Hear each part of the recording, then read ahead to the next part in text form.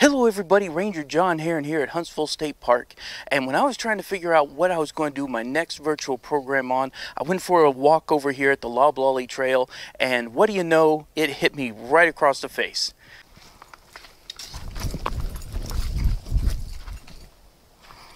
Smack dab in the middle of the trail. That I needed to do a video recognizing one of our most talented, most hardworking artists that we have residing right here in the park. Let's go meet her. And here she is. Now she's a petite little thing, very small. I don't know how well she's going to come through on the video, but she is what's called a spiny back orb weaver.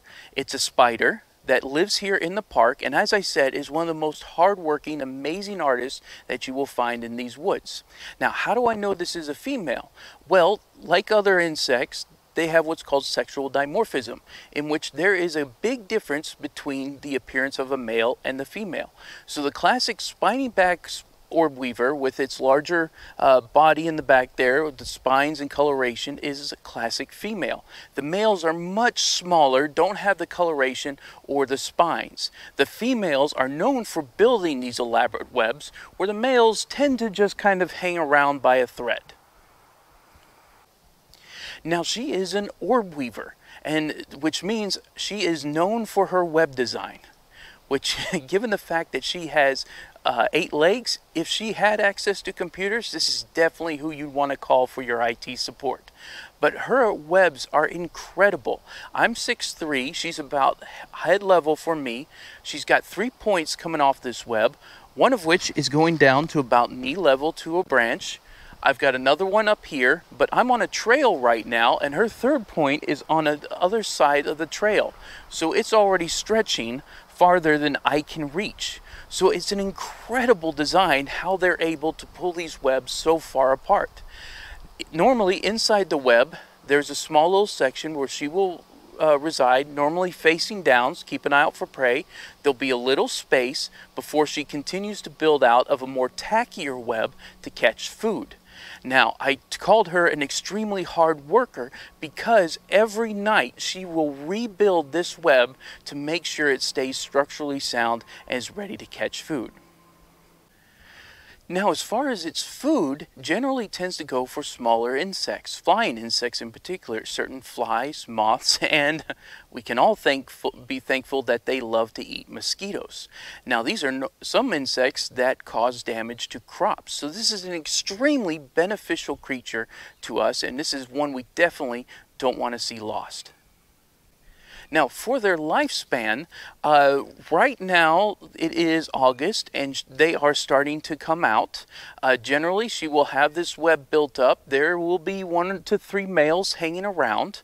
Once they've mated, she will have the egg sac with her for a little bit, and then she will deposit it somewhere on the underside of a leaf near her web. Once she's done that, unfortunately, she won't ever be able to be a grandmother because the adult orb weaver will then normally pass away shortly after.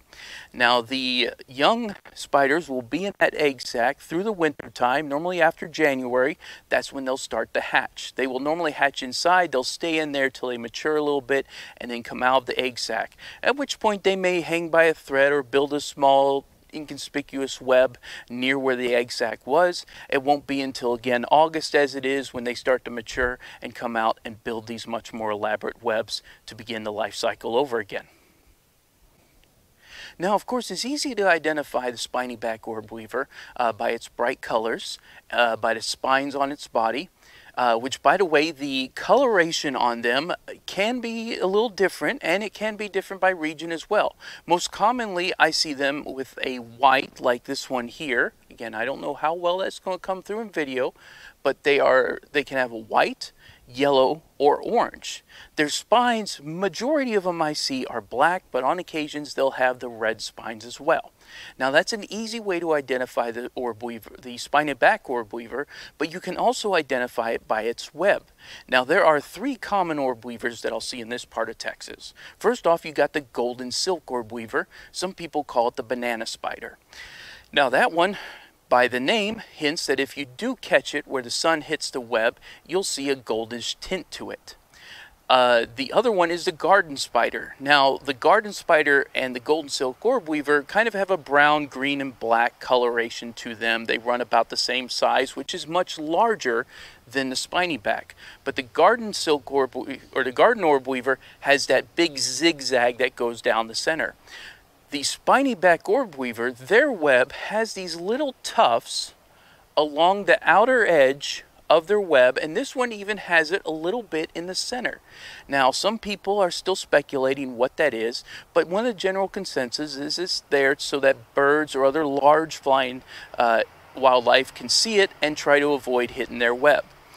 But one thing with the orb weavers is, as I said, she's a hard worker. Every night she's going to rebuild this web to make sure it's structurally sound. If the web breaks, it's going to rebuild it again. So here's one of the orange marking ones. Of course, with her orange color and her black markings on there. Around October, these make awesome profile pictures as it looks like a little jack-o'-lantern. So amazing little lady right there too. Ready for Halloween. Maybe a little early in August. Now, some people do wonder, are these spiders dangerous to humans? They are considered harmless. Now, any creature, if mistreated or anything like that, has the potential to bite, but these are considered harmless. In fact, because of the insects they eat, they are considered extremely beneficial to humankind.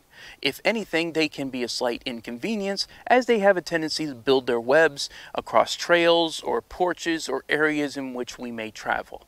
Now, if we break their web, again, they will have a tendency to rebuild it in the exact same spot. I know my mom had a tendency to grab a corner of the web, simply pull it off and try and relocate it to train them not to build across the porch, and eventually they did learn then. But these are incredibly beneficial creatures and we want to treat them with respect. So as you come out here to Huntsville State Park from August to October, hopefully you get a chance to see one of these hard-working young ladies right here. And remember, this park is home. We are visitors, so we always want to be respectful of the wildlife in our park.